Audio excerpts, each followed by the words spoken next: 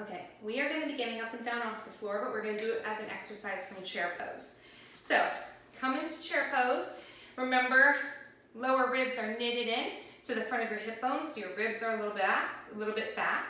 Your chin is tucked, so your neck is long. Shoulders are rolled back without squeezing and popping. So your nice long spine. Now what I want you to do is slowly lower yourself to the ground, and then come back up, and we're going to end up in that chair pose. When you come back up, I want you to ground down and use that front foot. I don't want you to push with the back leg at all. So you're going to use that front leg on a good exhale to make it up to here.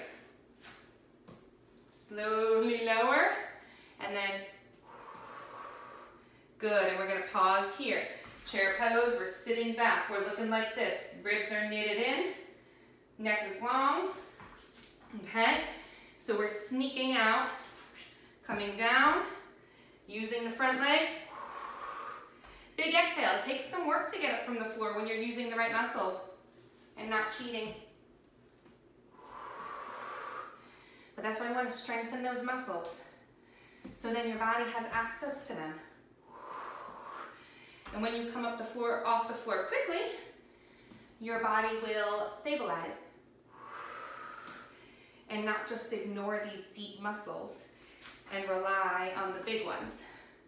Big exhale, push down. Good. Slowly lower. No using the back foot, all front leg.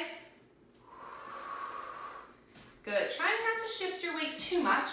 It of course will shift side to side. Now this is my weaker side, so if you watch my hip, this is what I'm trying to avoid, is my hip shifting out this way and grounding down a lot through that front leg. Good. So if you look, you can probably see a little bit of a shift on me, but I'm aware of it, and I'm working hard to prevent it, which is kicking in all the right muscles. Good, one more each side.